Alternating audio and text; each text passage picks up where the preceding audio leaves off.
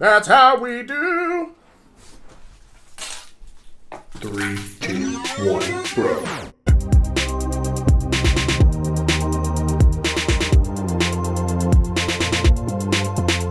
What's up, everybody? My name is Nick Murphy. I'm one half of the Brothers Murph, and this is Board Game Highlight. Board Game Highlight is a weekly segment where Mike or I take a game off the shelf behind us and we highlight it for you. Now, what does highlighting mean? That means we're going to take it off the shelf and we're going to open the game up, review it a little bit for you, go over how the game works, but mostly it's why it's on our shelf and why we love it so much. And this week, I'm going to highlight the game, boom, Great Western Trail. Great Western Trail is a wonderful game by Eggert Spiel Games, and it's a game about wrangling cattle in the Old West. Yeah, it's about wrangling cattle. I will admit, I was not against this game, but I was not with this game for a long time. And the reason was, it just didn't look like my kind of game.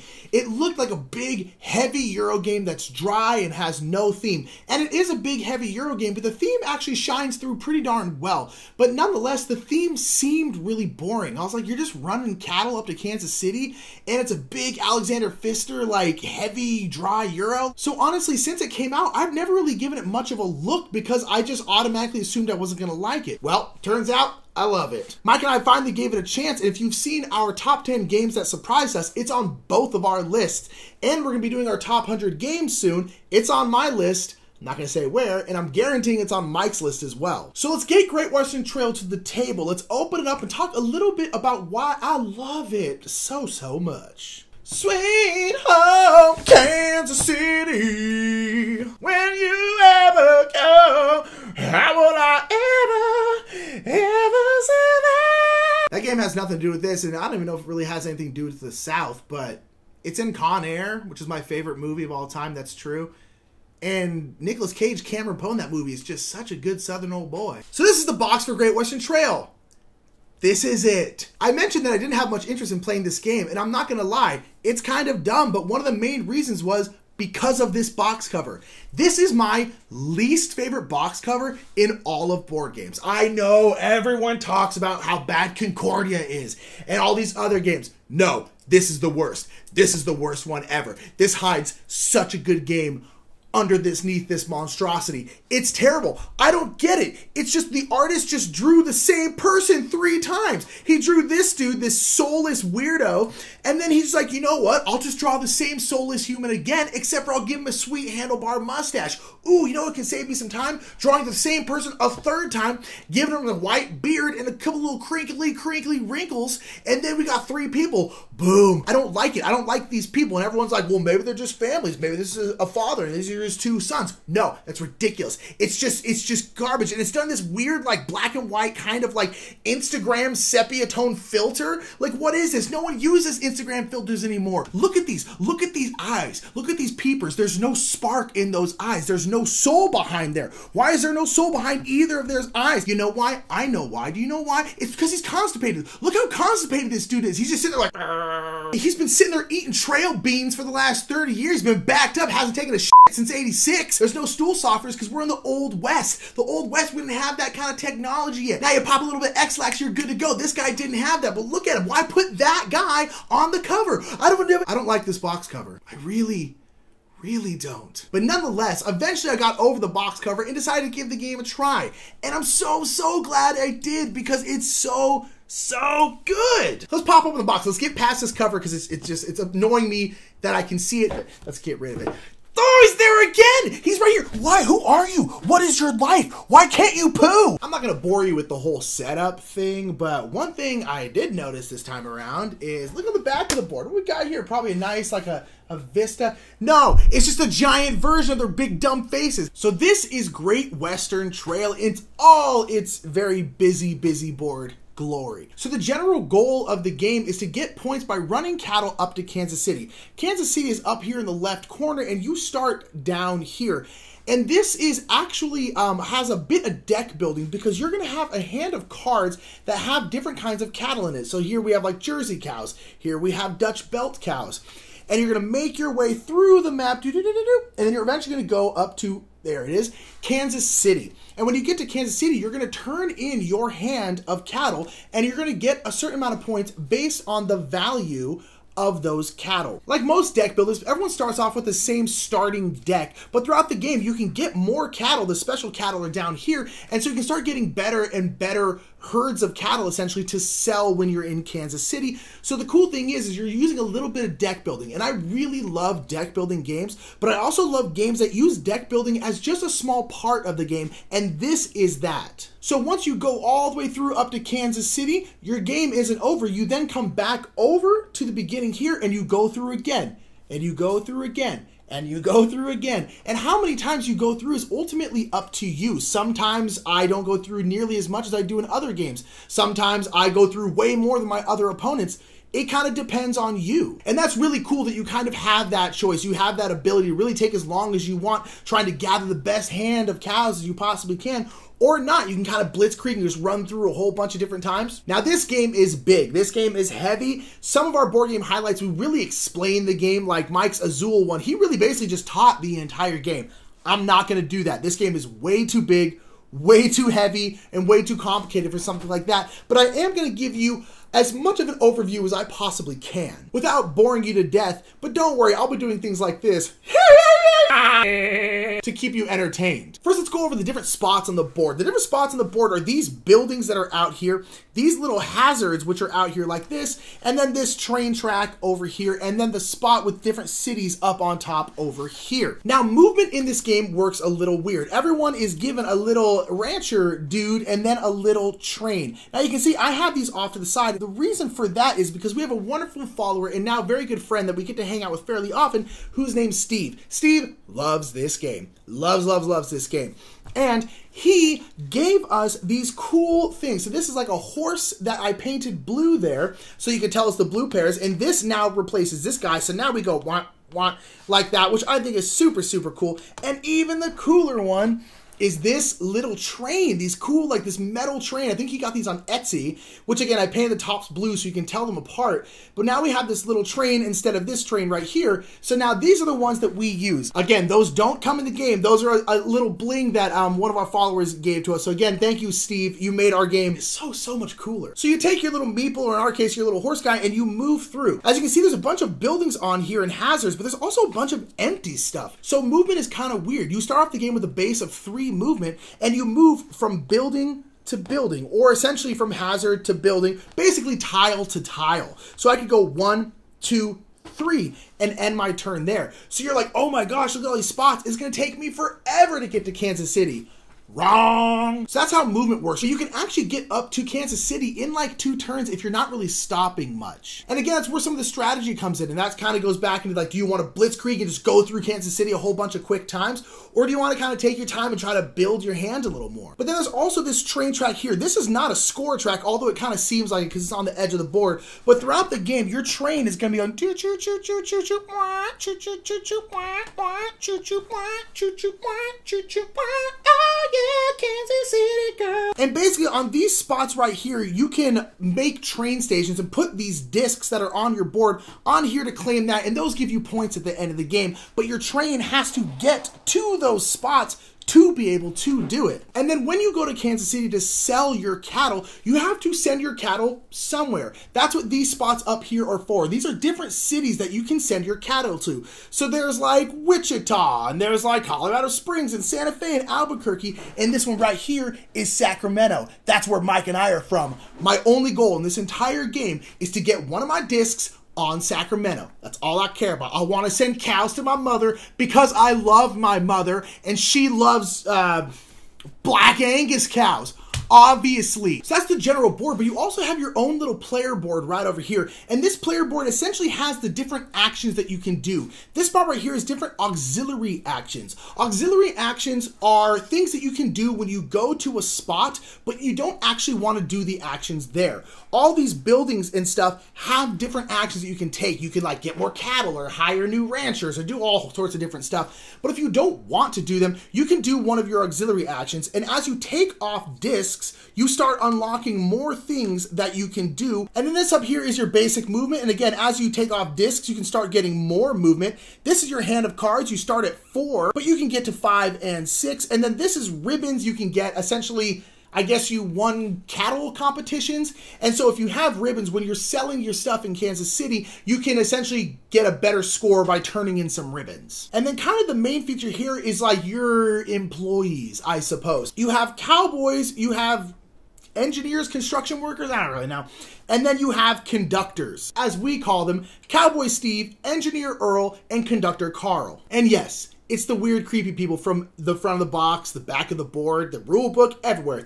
I have to look at these people so much, including on the back of all these cattle cards. Look, there's another version of them. I don't get it. Why are you so backed up? Dude, you're in LA now. You're with me. You're in LA. Just go on a cleanse. Just go on a cleanse. They're so easy to do. Thank God this ice mocha is part of my cleanse. Thank God this brownie is part of my cleanse. Thank God cocaine is part of my cleanse. All I'm saying is this problems will be solved, okay? And then you also can get objectives. The objective cards are up here. Throughout the game, you can get different objectives. This one means you need a level 3 cattle card, a level 4 cattle card, and you need to put out a building. The objectives give you points at the end of the game. You have your buildings here, and you have a whole bunch of different buildings that do different stuff, and they're all worth a certain amount of points, and they cost a certain amount of money and workers to put onto the board. And you also have your hand of cattle right here. Again, you start off with a basic cattle. You have your discard pile and you have your draw pile because, again, this is a deck builder. And your cattle cards are awesome because you get to learn about different kind of cows. Like this one's a Guernsey. This one's a Black Angus. You got Jersey cows, and you got where are they?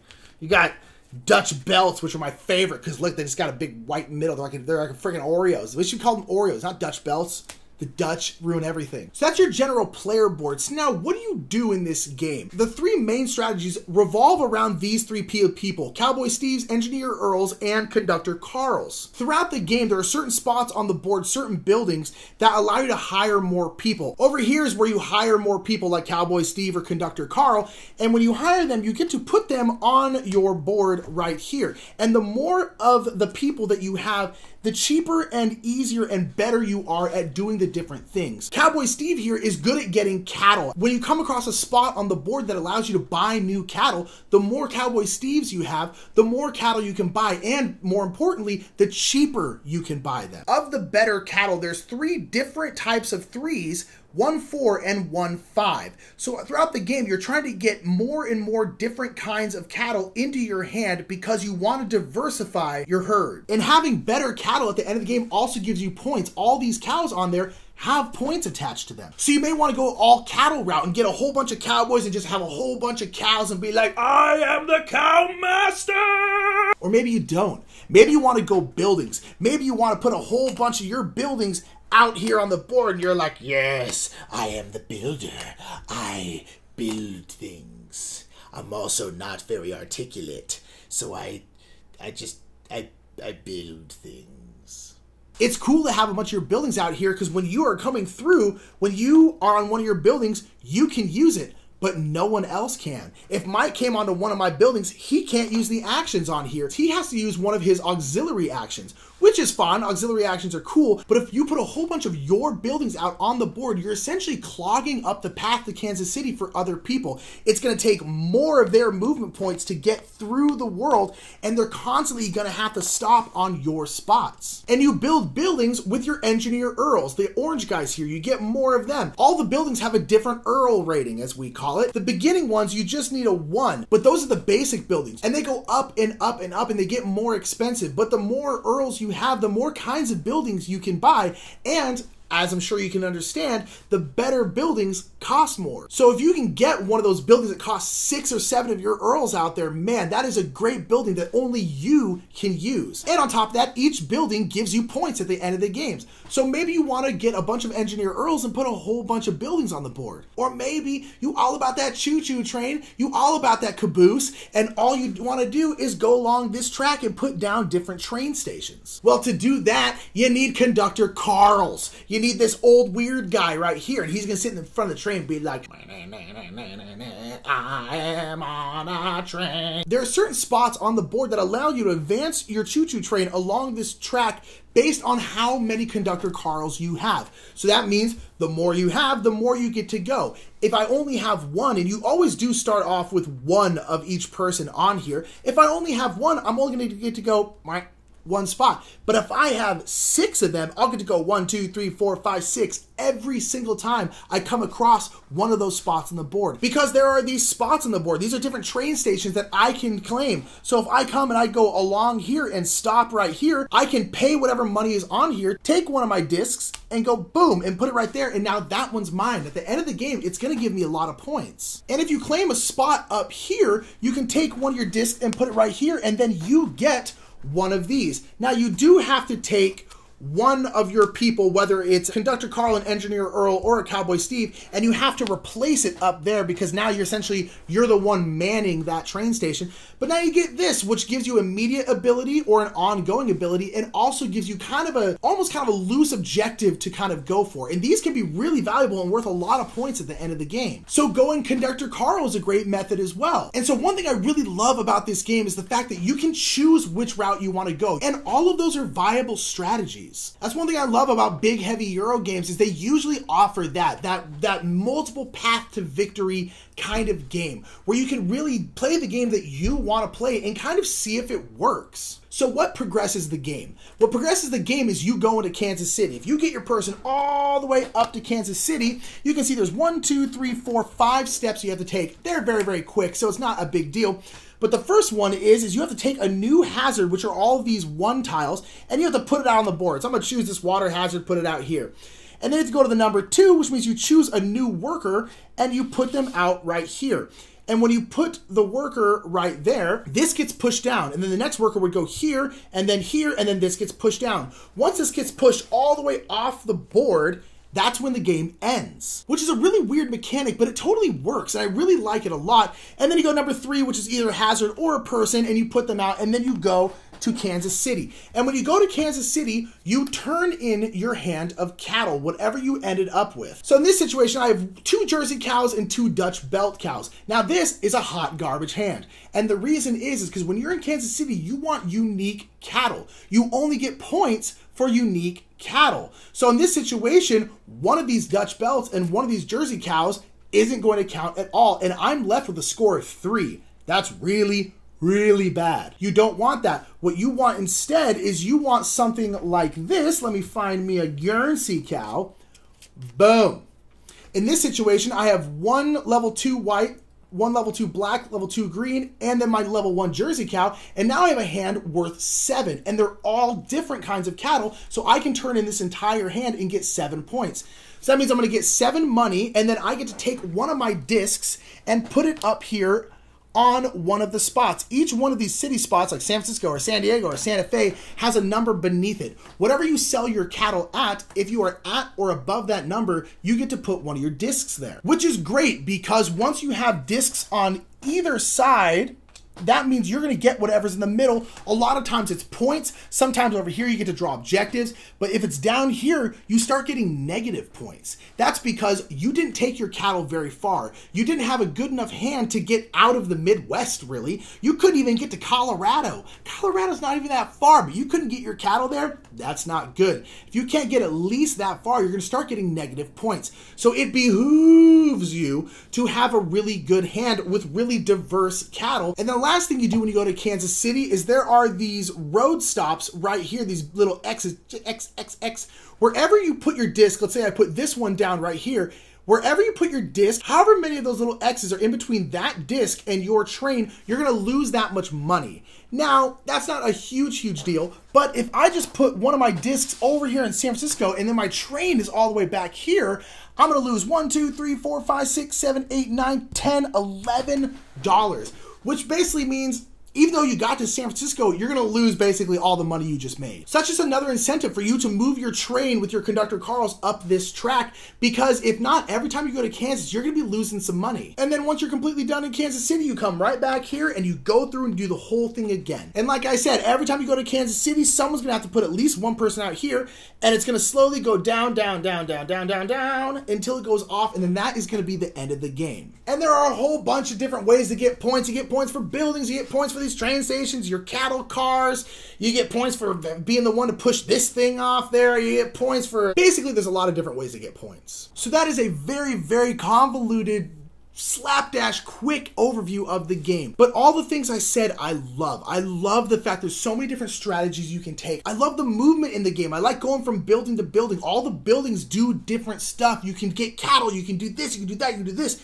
And it's just, there's so much to think about. The first few times you play this game, it's gonna break you a little bit because you just don't know what to do. You don't know what to go for. And now that is a bit of a drawback, but at the same time, this is one of those games where after you play it, you can't stop thinking about it. You're just going like, what could I have done differently? Should I have gone to this building? Like, should I have taken this strategy instead? And that kind of game is one that is one for the ages. Is those kinds of games that just make you think about them, make you obsess over them. And that was how it was after the first time I played it. I couldn't stop thinking about it. And I was just like, Mike, we gotta play Great Western Trail. And we ended up getting it, and I showed it to Mike, and he was the same way. He's just like, oh man, this is interesting. This is interesting. And that was kind of the way we went about it. It was just being like, man, this is interesting. Until we played it again. And then we played it again. And then we played it again. And I absolutely adore it. One of the drawbacks is the fact that it's a big, heavy Euro. I mean, not a drawback for everyone, but it is one of those things, the first few times you play it, you're going to get rules wrong. There's a ton of little rules. And there's multiple times where we found out, we're like, oh, been playing that wrong. And that's okay, because that's kind of like board games in general. The ideal situation is if you can find someone who really knows the game, really loves the game, have them teach it to you. That's the best way to learn the game, because otherwise it could be a little bit tough. But that's all right, because that's what this kind of game is, and it doesn't pretend to be anything else. It doesn't pretend to be this like really easy, like, oh no man, everyone can play. No, this is a big, heavy, somewhat dry Euro game. But let's go back to the dryness. It's not nearly as dry as you think it's going to be. The theme is actually really great. There's a ton of Westerns out there. It's like Western Legends is really, really hot right now. There's all these different kind of Western games, but they're all like pew, pew, pew, pew, pew, pew, pew, shoot 'em up kind of games. Like, let's go loot town, let's go down to the saloon. But this isn't that game. This is a game set in the older West, but it's not about that. There's no saloon. You're driving cattle, which at first I was like, that is a bunk ass theme. But once we started playing it, I was like, I actually really, really like this theme, because you know what? It's different. There aren't any games about running cattle. I like the fact that there's all these different kinds. I'm like, oh, look at this like Western Highland with this sweet ass brow ridge.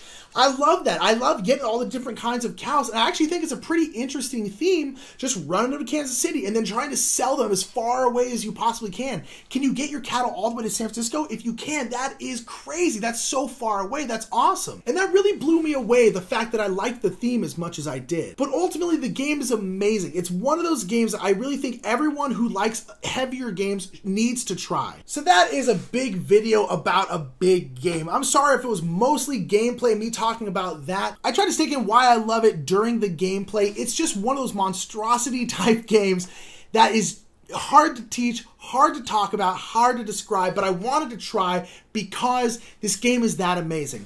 I'm not gonna lie, this is the second time I've filmed this board game highlight. I did this all the way through, one time through, and then went, I didn't say anything that made sense, because this game needs more. I had to sit there and outline what I was going to talk about. I don't do that very often, actually physically outline something, because I generally don't need to. I can have an outline in my head and that's all I need. But this game, I had to, because it's that big and there's that much to go over. But nonetheless, that is my attempt at doing a board game highlight about a game this big. I love, love, love this game, and every time I play it, I like it even more. So please let me know down in the comments, what do you think about Great Western Trail? I know Steve loves it, and he'll probably tell you in the comments. But what about everyone else? Do you like Great Western Trail as much as I do? Do you hate it? Have you not tried it? Have you not tried it because of the horrible box cover? I hear you. I hear ya, but you should. And please also down in the comments, let us know what game you want us to highlight next. We have a whole bunch of games behind us and we want to talk about them all. And please remember to like and share this video and subscribe to our channel if you haven't already. We have a new board game highlight that comes out every single week. And we have a whole bunch of other cool, fun stuff on our channel as well. So check it all out. And until next time, you've been checking out Great Western Trail with me here on Board Game Highlight. Have a good one.